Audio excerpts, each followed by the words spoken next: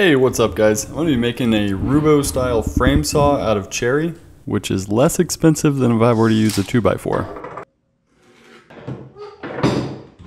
I'm going to need two 24-inch handles and two 38 and 5/8 inch stretchers.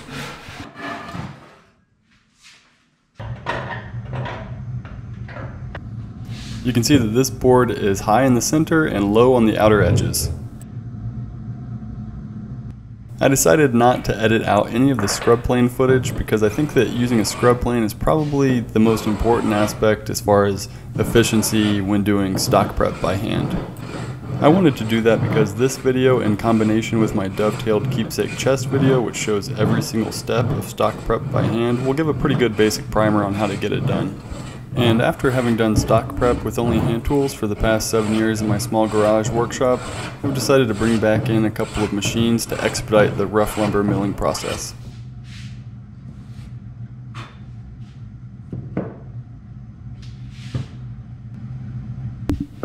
I try to only use the scrub plane on the high spots, so in this case that means avoiding the outer edges.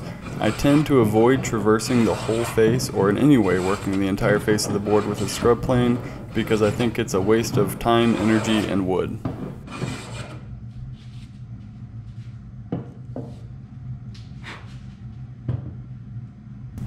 Once the low spots from my scrub plane are pretty similar to the original low spots of the board, then I switch to the jack plane.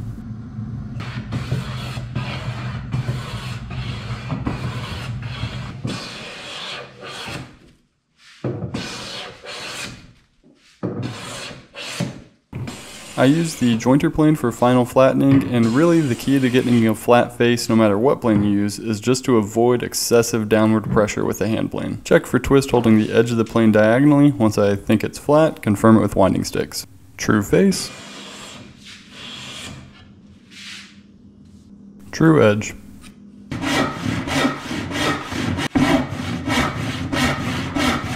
I rip these components to size and nearly lose a foot.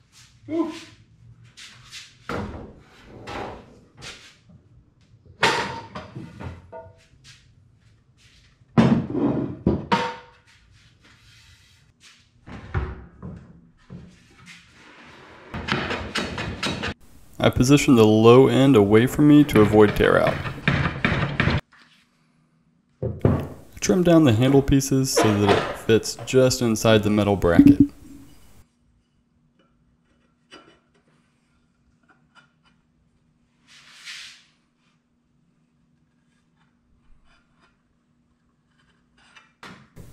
Then I give everything just a quick smoothing pass.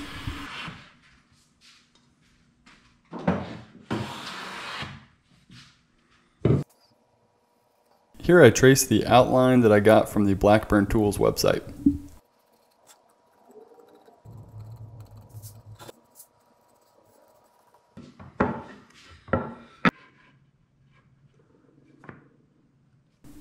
I mark in a 1/2 inch for the tenons, and then mark all the way around.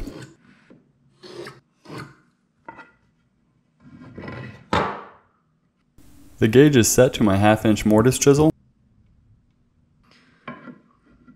which I then center on the tenon piece and mark it around.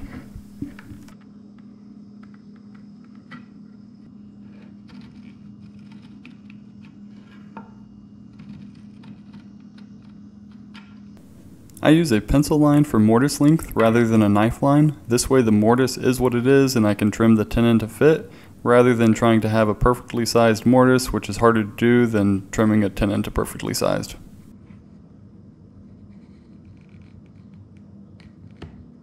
I put a depth line on my mortise chisel that's 1/8 of an inch deeper than my tenons are long.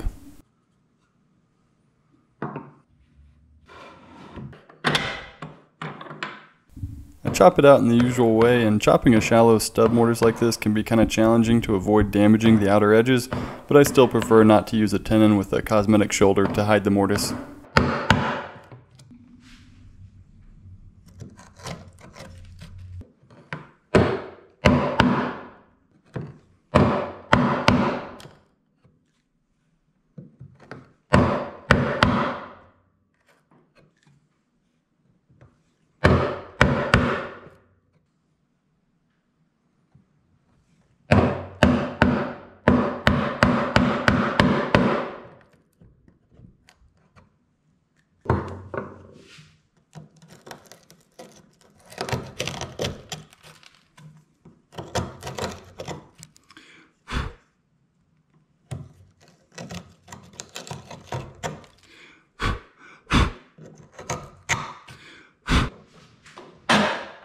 And that's it, folks. Done and done.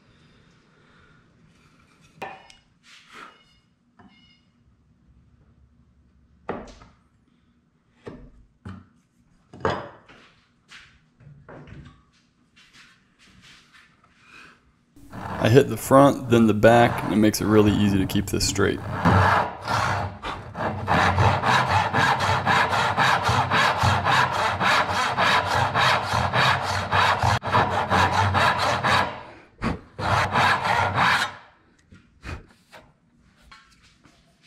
And same deal when I cut the cheeks.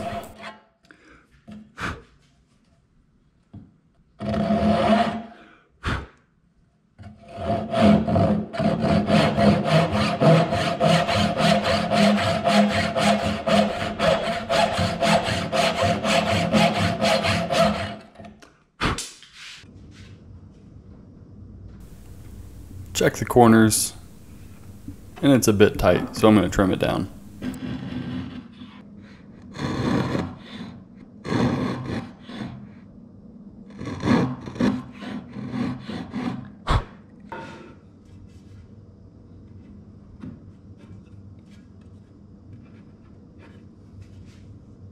Now my corners fit great, but it's still a little bit too wide, so I'm going to have to plane that down. And that's what I was talking about, why I prefer using a pencil line when I'm marking out my mortise length.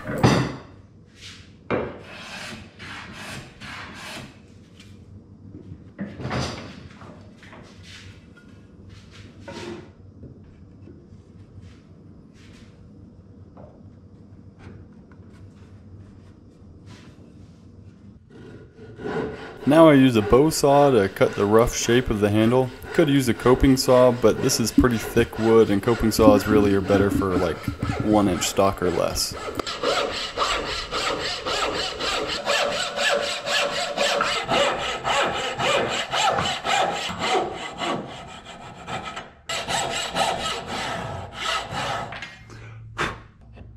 Bevel down chisel for inside curves.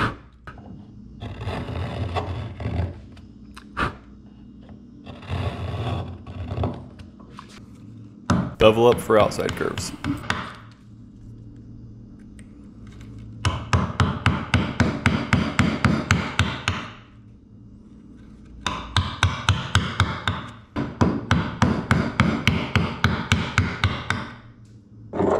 Next, it's onto the spokeshave to start evening things out.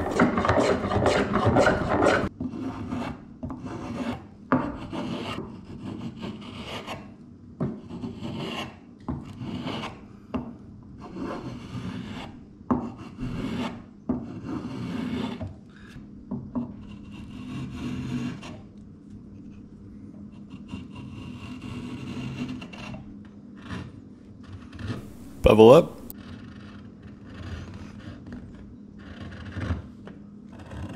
Bevel down.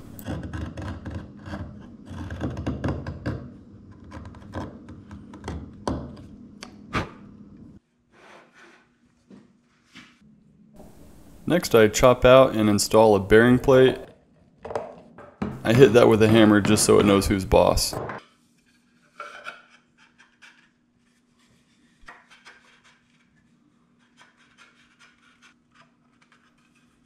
Before doing a final sanding and applying a finish, I really wanted to just put this together and give it a test drive.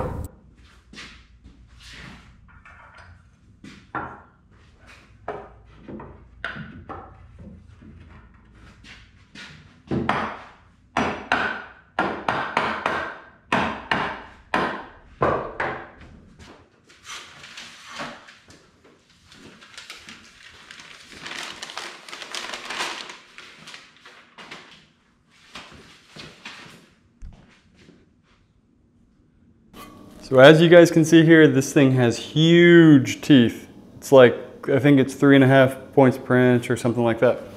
And to be honest, I have no idea if this is supposed to cut on the push or on the pull. I don't think it really matters since the tension is going to be directly through the blade. I'm going to put it on the push stroke and see how that goes, because you're either cutting down the grain or up the grain. And by cutting on the push stroke, I'll be able to cut with the grain, so like it's very easy to cut with the grain, whereas cutting against the grain, even small teeth it gets stuck and it's really hard to cut down the grain. So I think it'll be easier to cut this on the push stroke, because if I was on the pull to go with the grain, I'd have to like pull up at an angle, which would be really hard to do. Whereas on the push stroke, if I'm cutting down a piece of wood, I'll be able to cut with the grain by dropping my hands, which will be a lot easier to do than trying to pull up in some sort of awkward fashion.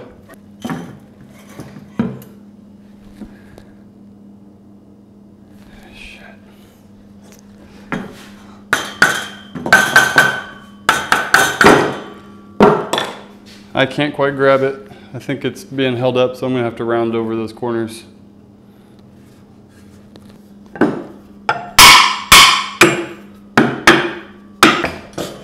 And I'm just gonna thin that out just a little bit too.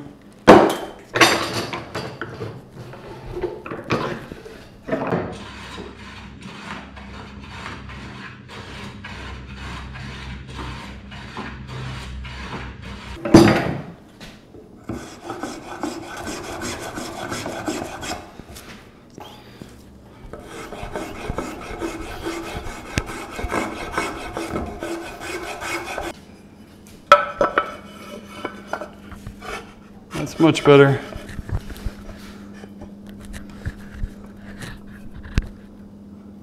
So it fits a little better now. Needed to round those corners over a little bit. I may go back and sand this out a little bit better, but I just want to get this put together right now. Ooh. It's a big bad boy right here. I'm glad I went with the 36-inch and not the 48. That would have been way too big. I've never used this saw before, so I'm gonna give it a shot, see how it goes. Here's just a little over 4-inch piece of wood. Most of the time resawing, I've seen people resaw like this, but even with my 5.5 point saw, anytime I've resawed, I always go into the bench because when it's clamped in like this, it tends to slide around a little bit. And I'm not gonna start the kerf or anything like that with another saw. I'm just gonna go for it and see what happens. I need I need a hell of a lot more space behind me. Yeah, I'm gonna have to figure something out because I don't have nearly enough space.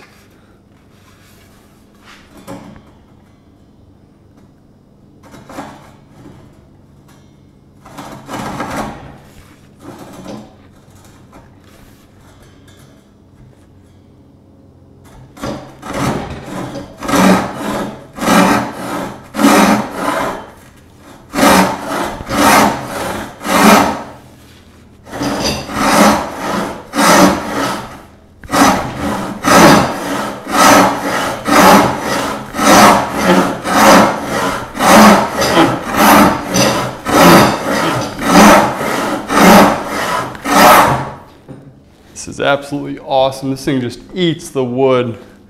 I don't know if I'm getting good video footage here. I mean, just a couple strokes, and this is only a little over 4 inches of walnut, but dude, it is just sinking down. It's just chewing that wood up. And it wasn't all that hard to start, but like I said, if anyone knows whether this is supposed to be a push or pull, let me know. Like I said, I'm going to do push stroke because it seems like that'd be fine to do. The tension's directly through the blade. And by cutting on the push, I'll be able to cut, with the grain, because it's easy to start a saw cut. Like I said, it's easy to start a saw cut going with the grain, whereas if you're going against the grain, the teeth just dig into it and it's really hard to do. And if I was cutting this on the pull, then I'd have to like pull upwards or whatever. And by cutting it on the push, I can cut with the grain by just dropping it down low like that. I'm too tight on space. I need to figure out a better situation because I'm only taking advantage of maybe like half of this blade.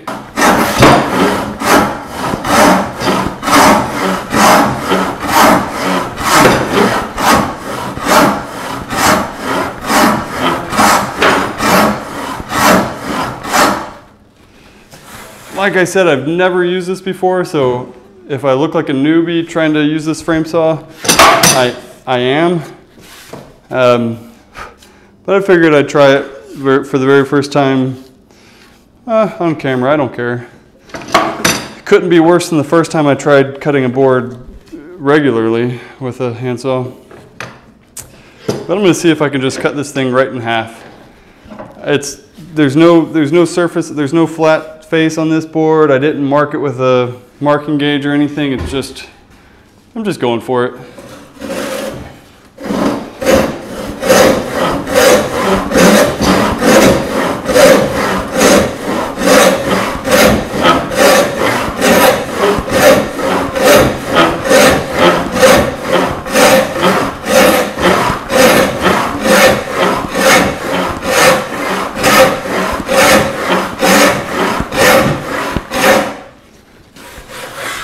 And so to start the cut, since I'm not starting with the saw kerf, I'm just going to go very lightly and try to get it started.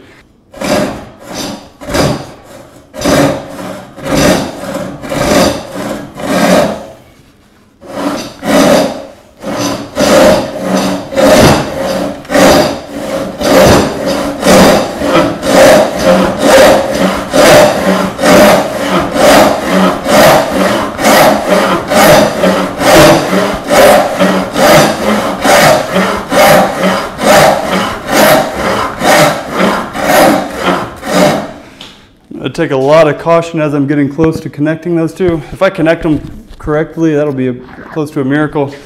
But I really don't want to blow past this because this would just chew up my bench top.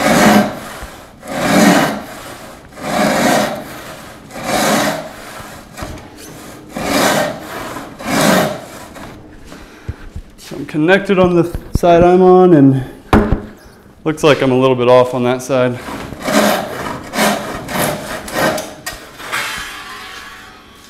There it goes. Let's see how it looks.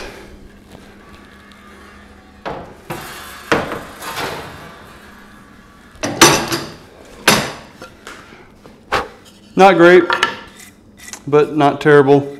I was expecting worse than that, to be honest. That is really, really going to be a big time saver for resawing. Between this frame saw and this bow saw, you've got the basic functionality of a bandsaw. It wouldn't be nearly as accurate, fast, or as versatile. I mean, bandsaws, you can do straight line cuts, you could cut dovetails, you can do pretty much anything on a bandsaw. But you've got the two main functionalities with that bow saw and that frame saw, cutting curves and resawing. And I think I'm going to take this apart. I might sand this up a little bit more and apply a finish. I'm really, really happy with the way this thing turned out. It's pretty easy to make, and I haven't done any curves like that in a while, so that was kind of fun to do.